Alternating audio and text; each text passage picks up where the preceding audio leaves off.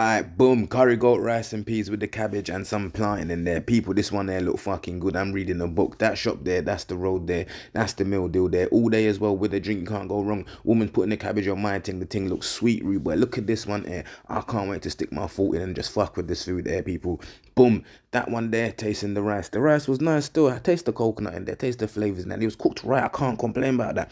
Chicken curry, next level, rude boy. I was expecting the chicken curry to be shit like I get it for most Jamaican shops. But this one, look at me fingering the chicken. The thing was good still. This is the first time I've had a chicken curry from a Jamaican shop. I didn't even have to add hot sauce to it. I brought the potato down. A bit tough, but that's how I like it. I don't eat mashed potato when I get potato in my curry. You get me, people? Look at the rice and peas. Pure gravy on there. I dare someone to say this one there is dry. This is wetter than your mum's batty, rude boy. And your mum's batty is probably dry with crust on it. Boom. I dug my spoon in there. Tried some more of this food. People, I'm happy with this. If you know where this is, it's in between Mitcham and Tooting, near the police station, on a side back road. So you know them back road food shops always the best. You want curry goat, rice and peas and cabbage?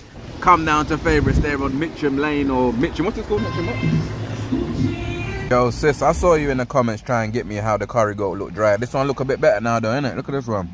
And there ain't no broken shards in there, you know. I'm just reading the book in the car, innit? Don't worry about that.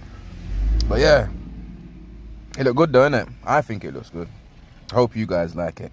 Who's gonna cuss me this time? Who's gonna say it's dry ass food when this one looks so much good? And I didn't even ask for extra gravy. And you know sometimes you have to ask for extra gravy and they tell you we don't have that. But guess what? This time we have that.